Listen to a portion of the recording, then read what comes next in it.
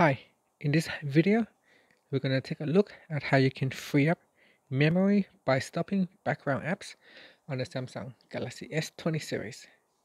Now first, tap on the home key to go back to your home screen, then swipe down at the top and tap on the settings icon. Next, tap on device care, then tap on memory.